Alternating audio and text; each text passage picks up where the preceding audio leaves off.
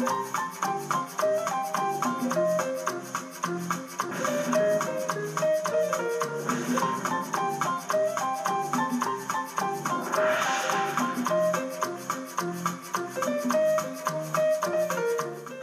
Judy, this little doggy here, Trixie, is this a male or female? She's female. Female. And what exciting, fun things does Trixie like to do? Trixie loves agility. Now, when Trixie is meeting other dogs, what happens? Does Trixie try and take the lead and show them where to run off, or does she met that other little sort of Chihuahua character over there?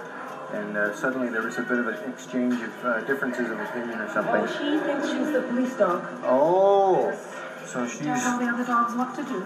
She's the short leg constable.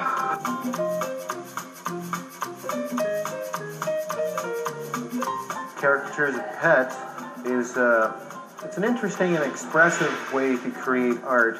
It's the animal, and you're expressing.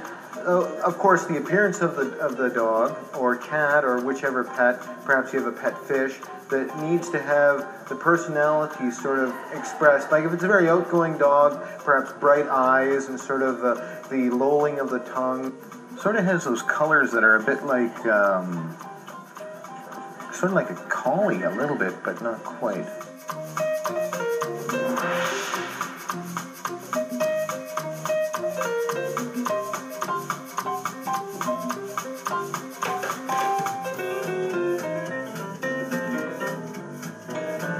Look at those beautiful eyes.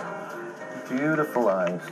What do I get out of it is the challenge of expressing the appearance of the dog, but also the inward sort of personality of the dog. Somehow putting together those two combined features of the dog.